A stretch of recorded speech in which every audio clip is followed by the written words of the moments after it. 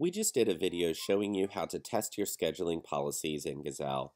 So I want to do a follow-up video to show you how you can adjust your scheduling rules to create different results both in your smart routes and your self-scheduling. So log into Gazelle and we're going to go to settings. Now it's important to note that each technician gets their own scheduling rules. So you will need to have each of your technicians, if you have multiple technicians, log into their account and edit their individual rules. So come over to scheduling policies and hit edit. Now, when you first log in, you'll see four sub-tabs: availability, my policies, company policies, and service list. These two can only be edited by the administrators because company policies and service list apply to all users across the board. But technicians will be able to individually change their availability and their policies. So let's talk about the things that you will change.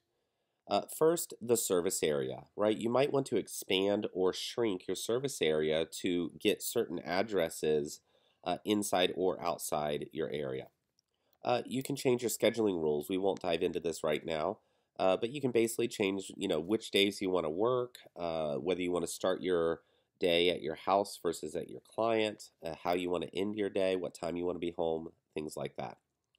We'll cover that in a little more detail in a moment. It's also important to note that you can have multiple service areas. So we have some technicians who actually have service areas on the West Coast and the East Coast, and they will actually fly to the area and spend a month and then fly back to another area. And so if that's you, we'll cover that in a different video. But you can have multiple service areas even within closer proximity to each other. Okay, my policies. This is where you're going to make the bulk of your changes. And actually, we can isolate the changes you're going to make primarily to the appointment buffer time, the client self-scheduling maximum drive time policy, and the open day policy. All of these other changes will have mild effects on your algorithm and the results that are being returned, but these three things have the biggest effect. So we're going to talk a little bit of strategy for each one. First, let's go back to availability and talk about a few things. When do you want multiple service areas? Well, we found that if you are going to be going somewhere and getting a hotel or staying overnight, you want a different service area. If you are simply making day trips to and from an area, you want to incorporate that inside your primary service area. All of your scheduling rules, Monday to Friday, are pretty straightforward. You can edit it here, and you can just check the day of the week that you want, create a start time and an end time, and your preferred times for an open day, meaning you have nothing scheduled yet, and you want to start off by offering clients these times. Once a client picks a time, we will build your calendar off of that appointment, both going forward and backwards. So if somebody first picked the noon appointment, we're going to try to optimize your schedule both for the morning and afternoon. Opposed to somebody starting off picking the afternoon appointment, we're actually going to build your calendar going backwards for the day, optimizing it as we go. Your start and end location for each day is important. So when you edit this, you're going to want to put an address, and it could be a different address if you start at a shop and end at your home or vice versa. So it's important to have those addresses be appropriate. So you just want to make sure that those are correct. All right, so now let's go to my policies. Appointment buffer time. This is one of the biggest mistakes we see people make. Prior to using automated scheduling and smart routes, a lot of technicians will add a ton of extra buffer time to try to account for traffic and drive time and all that stuff. Now that all of that is accounted for within our algorithm and our scheduling rules, you don't really need that much time. So this is really enough time to chat with the client and do paperwork. For most people, this is 10 to 15 minutes. So feel free to add or adjust your buffer time. What that's going to do, if your buffer time is too big, you're not going to fit as many appointments in the day. So if you're actually trying to shrink the number of appointments, that's a good way to do it. All right, client self-scheduling maximum drive time. This is a setting that we tend to edit a lot, but the most important thing to note is this rule limits the routes that people see when they are self-scheduling. And this is the one rule that will really help to optimize your schedule and pack it tightly. As a general rule, this should be 1/3 to 1/2 of your service area. If it is less than that, you're going to find that your self scheduling is way too restricted. If it's more than that, you're basically going to be allowing your clients to schedule you ping ponging across your service area. Sometimes that's desirable if you're really starting your business and you're trying to offer clients everything you have available. But pretty quickly, you're going to want to shrink that back to somewhere between 1/3 and 1/2. So if you find that clients aren't getting enough offerings and when they're self scheduling, go ahead and expand that out a bit. And just keep going out in 5-minute increments and continuing to test until you get the desired result. And lastly, the open day rule is the third biggest change you can make. The best way to think about this is if you have an open day tomorrow, you probably want to fill it. But if you have an open day 6 months from now, you probably want to pack your appointments a little bit tighter. You want to treat those two open days differently. And so this is where you get to penalize your open days and say, listen, I actually want to try to pack all my appointments onto days that already have something scheduled, if at all possible. Opposed to having no penalty, you're basically saying, hey, if I have an opening, I don't care if it's on an open day, I want to fill it. And when you change this policy, there's a sliding scale. You can go from do not penalize to severely penalize. So that's what that does. These are the rules that we're primarily balancing and changing. Lastly, you can turn traffic on and off. So if you're in a major metropolitan area, you probably want to use the average traffic patterns for each route, and that will help take into account rush hour and things like that. So that's just an on-off switch. And lastly, the strategy of your long-term scheduling policy and your short-term scheduling policy. This is the one we edit most often. Usually it is between 8 hours and 72 hours. Most of the time people will choose something like 24 hours because when you're asleep in your bed at midnight, you might not want somebody booking an 8 a.m. appointment or requesting that route or that day.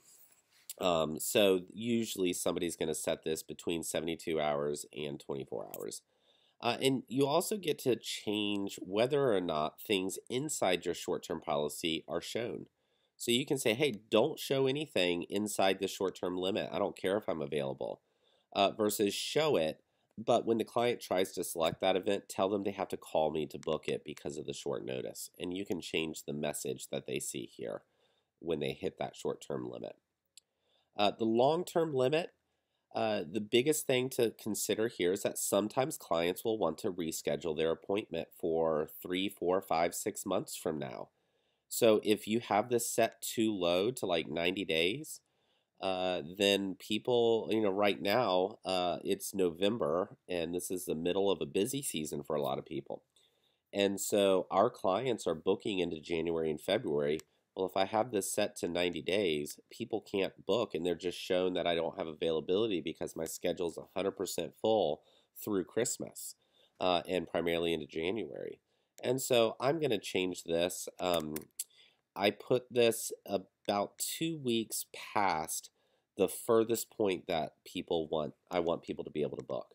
So for me, it's actually like 380 days because I'm okay if they book up to a year out. Some people have other jobs and you don't know your schedule a month from now, so you have to limit that to 30 days. So you just want to play around with that and just understand if you make this too restricted, it's going to become an issue. Now, the last part of this video is for the administrators on the account. When you come to your company policies, the things that you want to edit and handle are first your outside service area rule. And you have two options. You can say, listen, anybody outside my service area, don't allow them to book. And tell them, I'm sorry, you're outside my service area.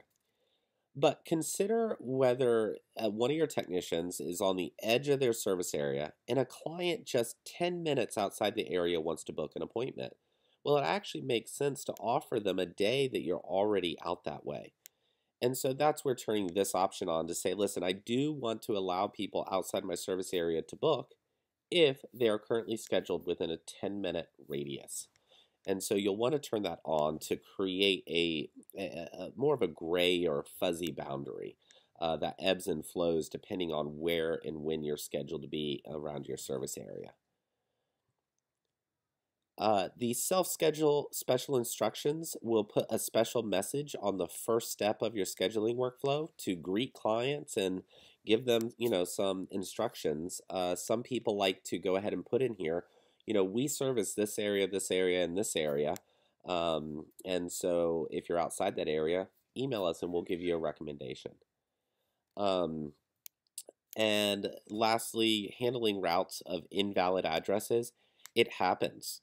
Addresses change, people move, typos, even though we minimize that with our type ahead and address validation, sometimes a typo happens. And so rather than the smart routes breaking for that day, you want to have some kind of fallback for an estimated drive time. If you're in a metropolitan area, you want this to be a little bit more. If you're in a rural area, you want that to be a little bit less. Default technicians, if you have multiple technicians, you can choose to have people auto select their preferred service provider or select any technician available. So you can change that company-wide setting here. And lastly, address validation requirements. We do not recommend that you change this unless you are in an area that has really bad results with Google Maps. If you change this to relaxed, it will allow somebody to just book an intersection, a city, or a street. And you will have to do a little extra work to figure out where the address is and contact the client when that happens. So somebody could just put in, I live in Charlotte, North Carolina, book an appointment, and it will just book that appointment for the center of Charlotte, North Carolina. This is a necessary step sometimes in rural areas where Google doesn't have the best street information and address information.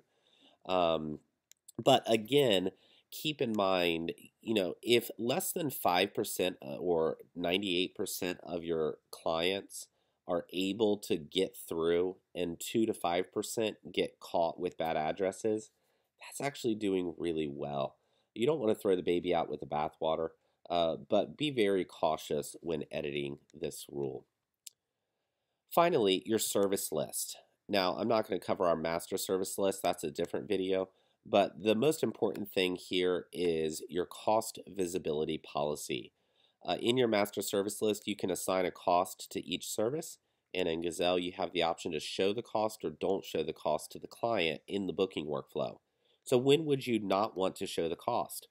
Well, for instance, some people cover their pricing information on their website. So clients will actually see the pricing information before they choose to book an appointment. In that case, you want to turn prices off.